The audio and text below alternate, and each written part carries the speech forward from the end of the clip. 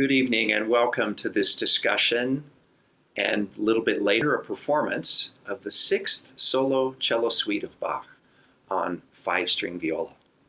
Because of COVID-19 restrictions, I'm coming to you from my office right to your living room. Second best, but we'll make it work. Glad you're along for this ride. I'm going to share my screen, some things that I think will be of value and interest as we go through this discussion. A certain amount of mystery surrounds the cello suites by Bach, and especially the 6th suite. I hope you won't be too disappointed to learn that I will not be making any earth-shattering pronouncements about these mysteries, though I might sprinkle in an opinion here or there. 100 years of exploration have been devoted to these questions by folks with much more musicological savvy than I will ever have. So I won't say anything that will further prove my ignorance. For me, while these mysteries are fascinating, it's all about the music. Of the 6 suites, the 6th is to me the most engaging, the most poignant, the most joyful. And we can't ignore the 6th suite because of that music. No matter what problems we might encounter, we've got to get through it because the music is so fabulous. First, a little history. It is generally assumed that Bach composed his 6 suites for unaccompanied cello around the time that he composed his 6 sonatas and partitas for solo violin, or around 1720. Alas, there is no such set of pieces for solo viola. Therefore, we slightly more than jealous viola players borrow from both sets. The notes a viola is capable of playing lies between those of the violin and the cello, so to play these violin or cello pieces on a viola is not a perfect match.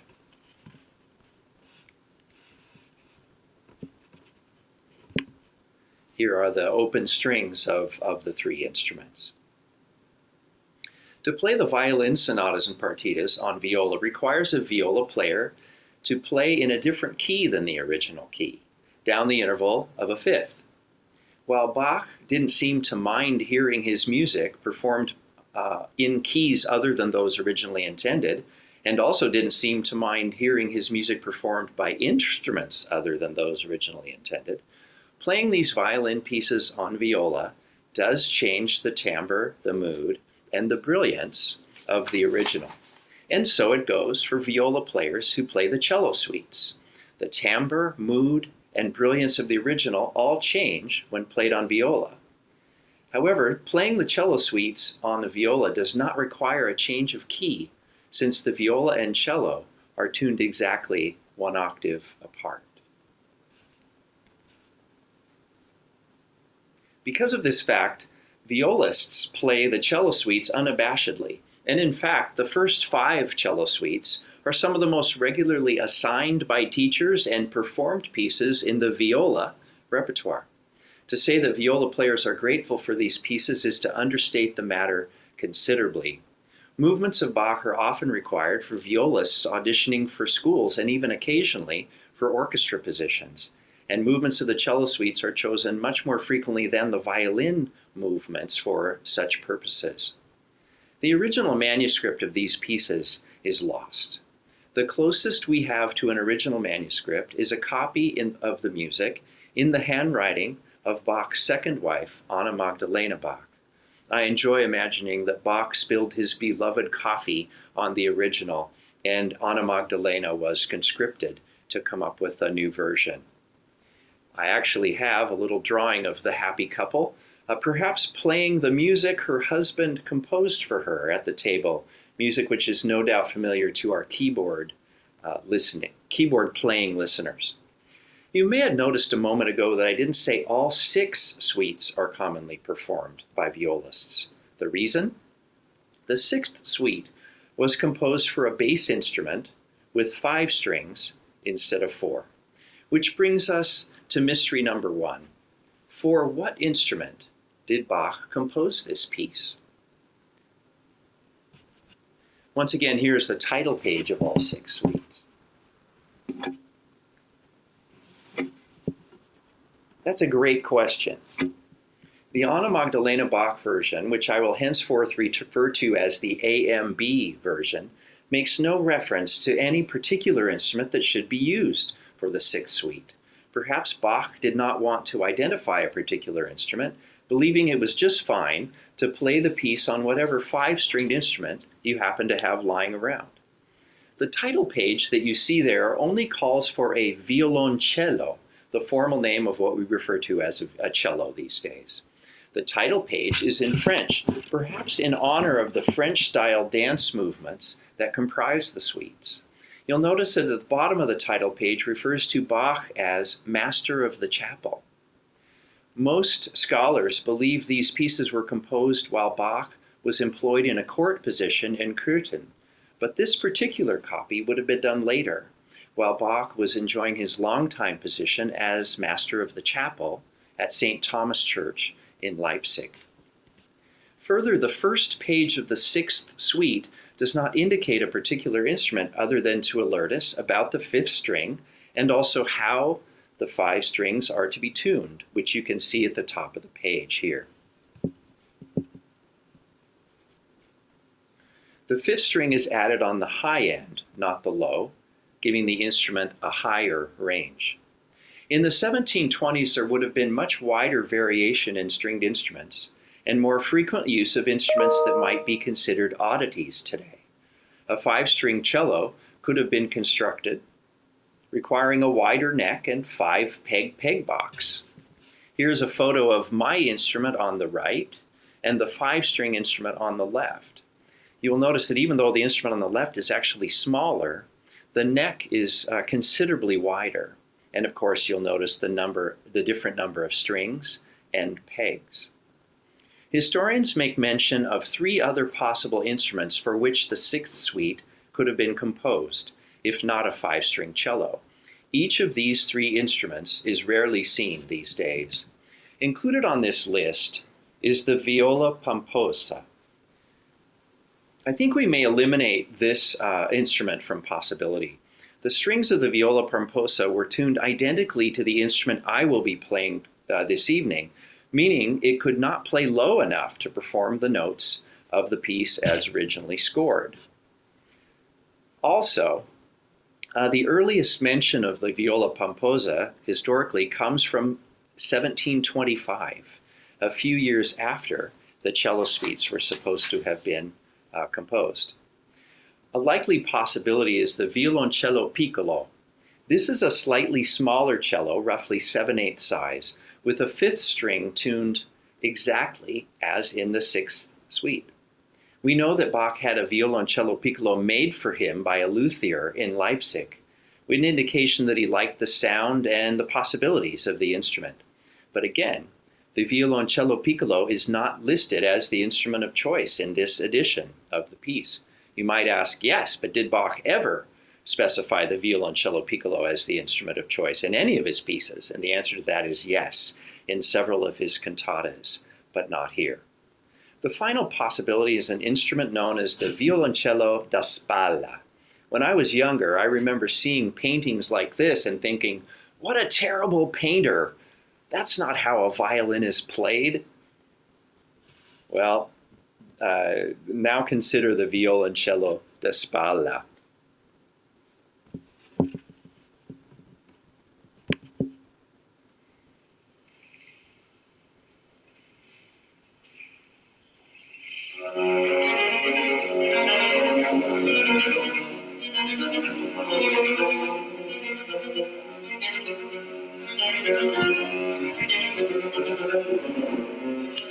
So there you have it, played just like in that painting from so many years ago. This is a five-string instrument, larger than a viola but smaller than a cello, obviously, and tuned identically to the specifications of the sixth suite. It is held in place by a strap around the neck and shoulders of the player and the tailpiece of the instrument. As an interesting side note, one of the possible uses of this instrument was to have a bass stringed instrument that could be used in a marching ensemble, believe it or not, bringing to mind for me Woody Allen's hilarious depiction of the marching cello in the movie Take the Money and Run. As I mentioned earlier, I'm not going to be able to prove that any one of these three, the violoncello piccolo, the violoncello da spalla, or the cello constructed for five strings, was Bach's instrument of choice for the sixth suite.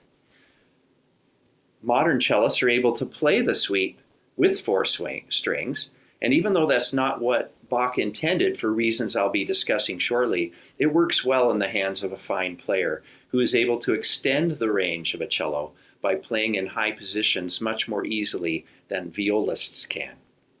So what do violas do with the suite?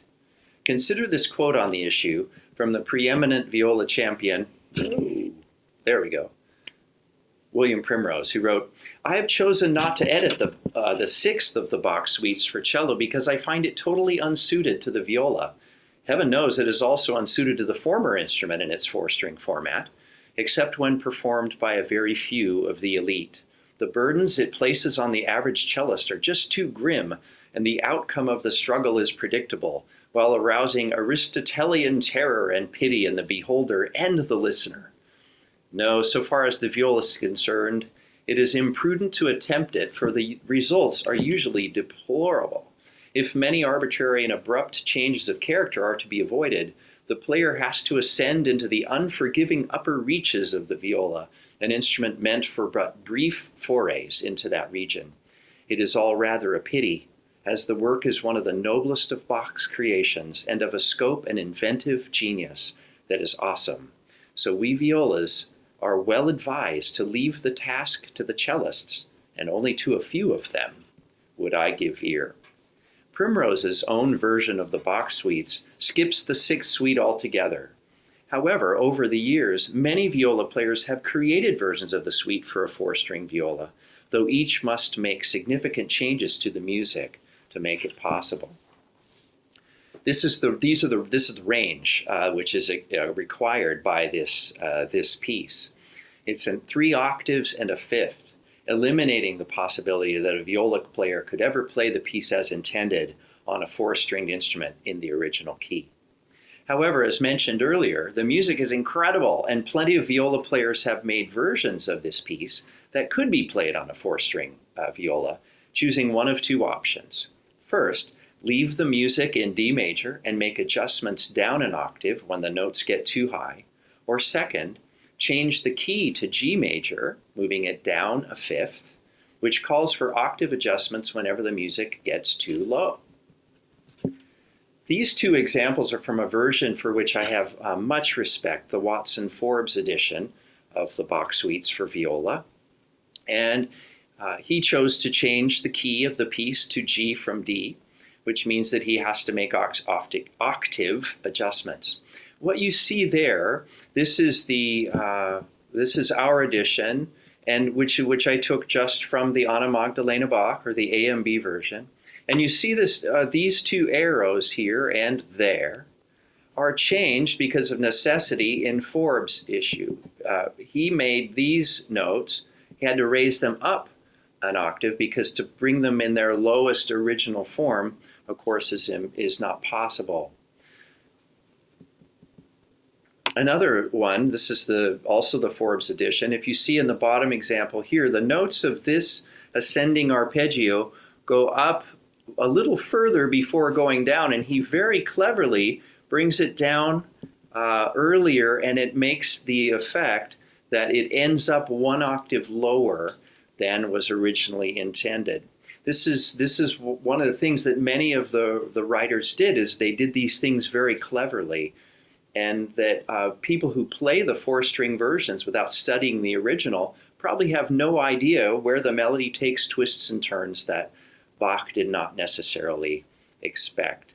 And so many of these versions have done very well to keep the music Bach-like. But problems arise from more than merely range. For instance, the music of the first movement calls for the this wonderful little germ of an idea that involves playing the same note twice in a row, once with a finger down on the strings, or what we call stopped, and immediately after on an open string, what we call open string, without any fingers down. So here's the stopped first note, and here's the open.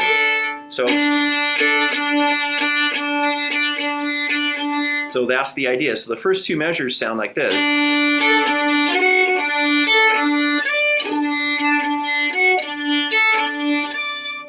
So that's one of his main ideas of the entire first movement. If we have a 5-stringed instrument, we have 4 different combinations that we can use of those back to back. So in measure 12, we have the same thing here.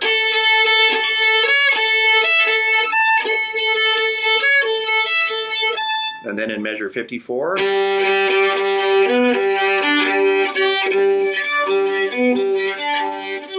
And then finally, a little differently, but still we have this idea of a little bit different melody in measure 24.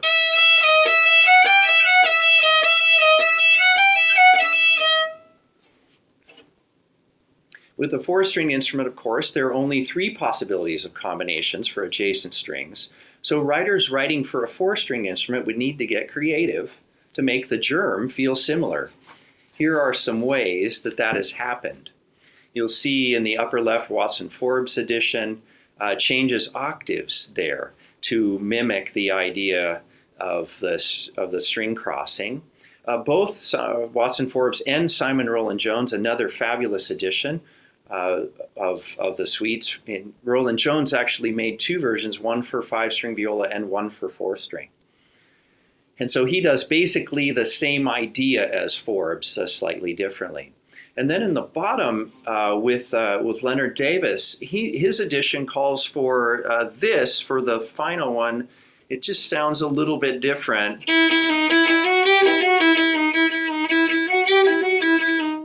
And he uses the change of bow to mimic the change of string from the two similar notes. Over the last 10 years, I've created my own edition of the first 5 cello suites. But because I agree with William Primrose, I've not attempted to add the 6th suite until now. About this time last year, I received word that I had won a grant that would pay for the purchase of a 5-string viola. The viola used in the performance was provided to the university thanks to a gift from the Constance, Miriam, Syford, and Ethel, Corrine Syford Memorial Fund, which supports faculty research. I'm extremely grateful for this gift. I'm pleased to announce that this instrument will become a permanent part of the viola studio here at the University of Nebraska, allowing students wishing to play the 6th suite to have the proper equipment. Tonight's performance will be the first time the instrument will be heard in a public concert after arriving in town in June. The instrument was made in China for Eastman Strings and came to the violin shop of Lincoln without a bridge or tailpiece or pegs or strings. And David Frederick of the violin shop finished the instrument and kindly provided a case for the instrument as well. David also helped me find workable strings to use. The instrument is longer than a violin, and the strings must be longer than violin strings. The problem is, E string is a violin string. So he helped me find an E string that was long enough and so that the winding of the instrument would not go over the edge. See, my finger would go in this region, the lowest finger, and so it's undesirable to have the winding, which you see in the other strings, well into the peg box. Here it comes over. So we had to find an E string that worked in that case. Okay, so now it would seem that having a 5-stringed instrument in my hands means all the problems with the 6th suite would just go away. I mean, you buy the score, you play the music on the page. What could be easier, right? Which brings us to mystery number 2. What notes shall we play? Because we don't have the original Bach score, we are forced to look at the early versions of the piece. The earliest and the one closest to the non-existent original is the aforementioned AMB version. After some reading on the topic, I've made the decision not to take into account the other 3 early versions. There are differences between the AMB version and the others, and some changes suggested in those early versions vary from the AMB versions in notable ways. David Yearsley, in a book about Anna Magdalena Bach, refers to her as a talented calligrapher and a careful copyist. In my opinion, deciding Anna Magdalena copied numerous wrong notes into her score is at best an interesting decision, and at worst an arrogant one. After all, by deciding that Anna Magdalena Bach is wrong, you might be deciding that Johann Sebastian Bach is wrong, and that is quite an assertion. Before I give you some examples, let me tell you about Alex Clausen. Alex is a former viola student of mine here at UNL. He has since gone on to bigger and better things, studying and teaching in our modern languages department at the university. He has been involved in the Bach project since the beginning, or around 2010. He has given me a blank slate, so to speak. He provided me with just the notes of each suite without any other notation, and then it was his job to decipher my edits and to keep up with my changes of mind and my mistakes. I can't thank him enough for all his work. Let's take a look at some of the interesting issues revolving notational problems.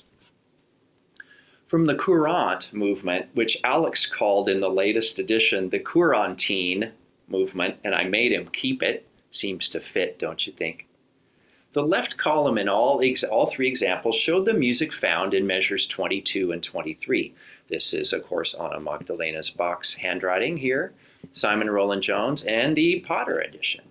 All of those three in this column line up. They are exactly as written by her.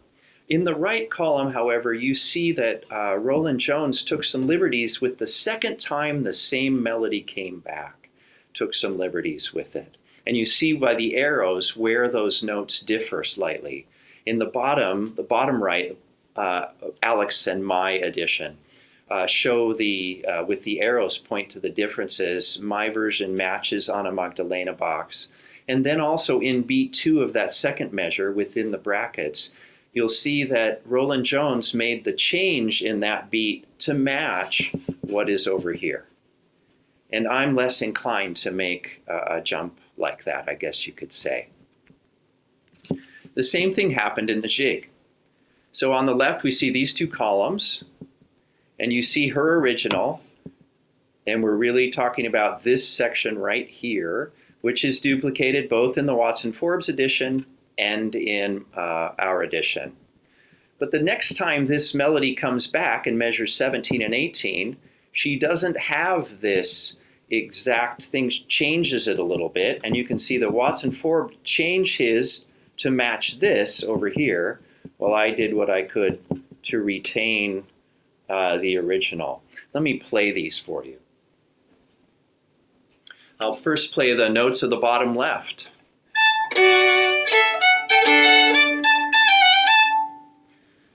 And the bottom right.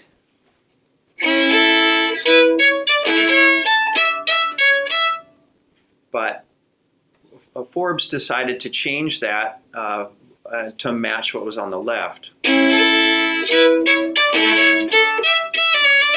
Of course, it's not un-Bach-like. There's nothing about it that sends people running away. It's just that I chose not to make changes like that in her manuscript. And it's very likely that Rowland Jones and Watson-Forbes may have been working from other earlier editions that made the changes from the AMB original. In the jig, measures 11, 12, this one's particularly perplexing to me. In several editions of the piece, and I might add in several prominent recordings by prominent cellists, the last note of measure 11 is changed to a G sharp. And as you can see, there's no such mark here for her. The G sharp change doesn't occur to over here, which is of course in this version and my version. So that note is changed. And these two notes, really, that G sharp and then this one. And it changes the piece drastically. When this melody comes back in the second half of the piece, you do see this note is raised, but in the opening it's not. And again, that's a jump I'm not willing to make. However, there is one jump that I'm willing to make. I actually believe that Anna Magdalena Bach may have made a mistake in the jig in measure 38. The note that you see with the arrows is the note that's in question. So let me play for you. This is a 2-octave idea that then is echoed immediately. Here's how it appears in the opening of the whole piece.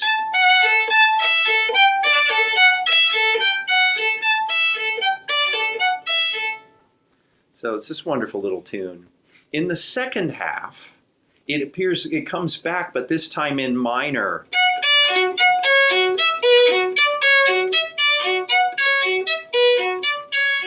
But those aren't the notes that she wrote. She wrote.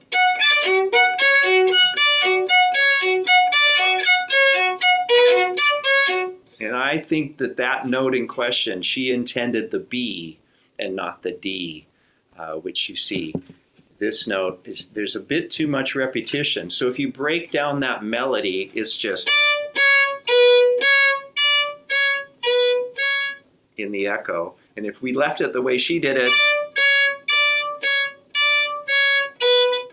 so I and every other person who've ever made an edition of this makes that change. So that's the only place where I have changed anything in terms of notes from the original A&B version.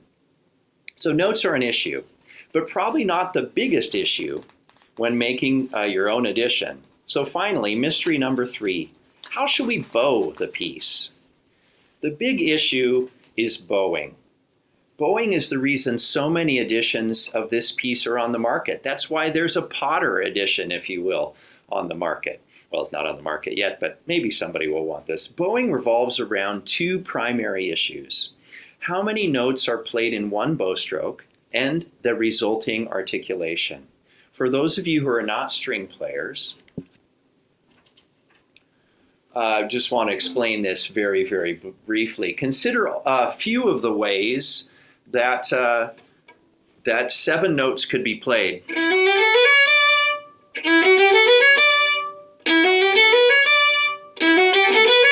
Of course, there's nearly a countless number of ways to play those 7 notes, but you can see that the arced line, we call those a slur for string players, and the slur tells us what notes are to be played in a single bow stroke. In this case, 6.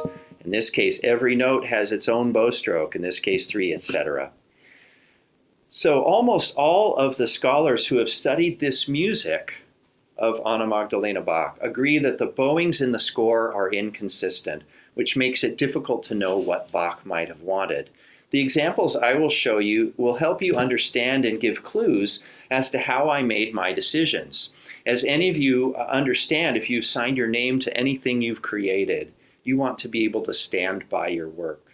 I took great care with my bowing decisions. I strove for consistency and did my best to make musical sense. Will everyone like them or agree? No, and that's okay. I came up with a version I like and can live with. And since music is alive, I suspect I'll be changing my mind over the years. This first example from the Jig. Oh, let me interrupt myself and say, before I go on to this, I have to say that I'm not sure Bach would really care that the piece is bowed the same way every time. In fact, I rather doubt it. Also, I'm guessing he would be impressed by those who could expertly play the 6th suite on a 4-stringed instrument. And third, I gave the A&B version my complete respect and based my edition of the cello suites on the A&B version.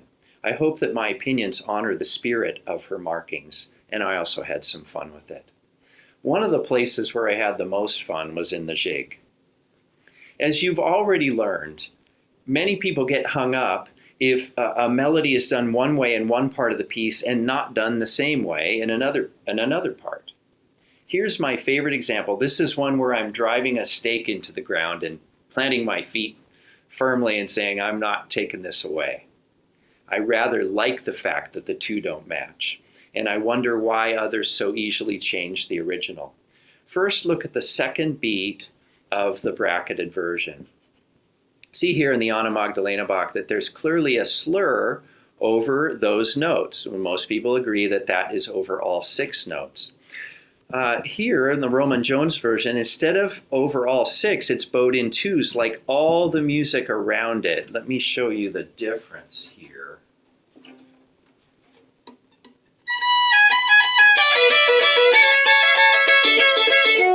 It goes like that. So if you're doing this in 2s, which is fine, and that's how it is later in the piece, but the first time it's different. All 6 are played in one bow stroke. And I like that difference. I'm very fond of that change. Of course, I wish it was that way the second time. And I'd love to change the second time to match this, but that might go against the spirit of what I'm trying to do here. Next, we'll look at 7 measures of the jig to show, oops, nope, not quite yet, sorry. So in this one, we see that measures 83 and 84. So I'm just showing you 7 measures of the jig to show how many decisions had to be made in such a short amount of time. So in this example, you'll see here, this is merely a rewriting of the Anna Magdalena Bach, so you can see it easily enough. We have these 5 descending little mini scales, and in the last 2, those don't have any slurs. They're marked separate. I and many people who've had to make decisions like this slur all of them. So all 5, they slur all 6 notes in. And that's what I've done below. I changed that to reflect the same idea. Also here, the next one, from the next 2 measures, we see 4 different ascending arpeggios. They go up and then down. There are 4 of these. Here's 2, here's 3, and 4. You'll see that in the last 3 of these, the first 6 notes are detached and the next 6 are in a slur. In the first group of 4, she reversed those. The first 6 are in a slur and the next 6 are in separate bows.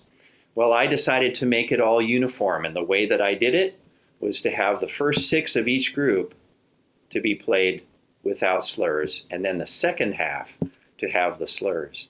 For some reason, many editions decide that all of these should have slurs. Okay, even though she, in my opinion, made it fairly clear that not both the ascending and the descending arpeggio should be bowed in one bow. And finally, one that maybe is the most fun, with measures 85, in this next example, this is the opening of the Corrine, and it shows a particular rhythm, which I'll show you here in the first full measure. This is also up here, of course. I'm just giving you a slightly easier version to read, hopefully. 8th note, 2/16, and 4/8 notes. That particular rhythm happens 5 times in the first 6 measures. In the original, as you see these, there's only one measure which uses a slur at all. The others, no slur, no slur, no slur. And obviously in the first one, no slur. So I've chosen to do all of those measures without a slur, every note detached. Sounds like this.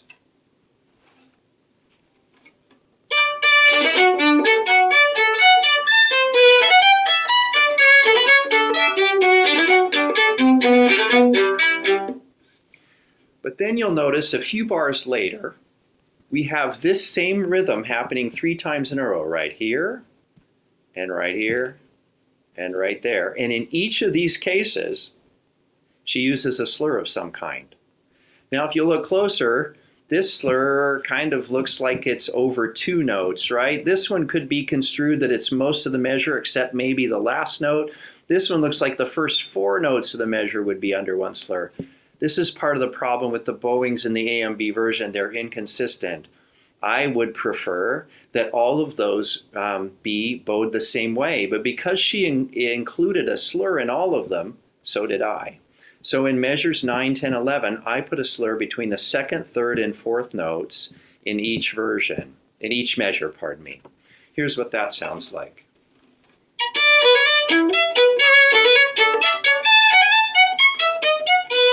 So I'll play the entire passage now with both that first time, we'll hear it separated, and the second time, we'll play it with slurs.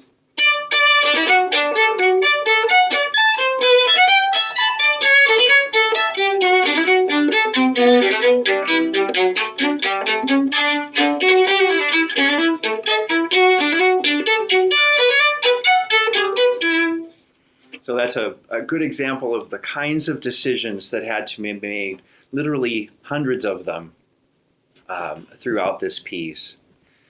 In conclusion, I'd just like to in spite of the various difficulties, unsolvable mysteries, the challenges of getting my hand on a 5-string viola and then learning to play the darn thing, I repeat that all of this is worth it. The piece is worth the effort. It's that fabulous. I dare to throw my edition into the pile of the others, not pretending that it's the best or any better than the wonderful versions that have preceded mine. But to me, and to hopefully my students, my version has tremendous value. I'd like to thank those of you, those people who have been such a help along the way. Of course, Alex Clausen, the Syford Memorial Fund, Cameron Shoemaker's tremendous help to me technologically with everything that we've had to do. These people made it so much easier for me, and some of my students helping me with technology too, I'm not the greatest at. So my sincere thanks. Now, none of this matters if you don't hear the music, so I hope you enjoy the performance. Thank you very much.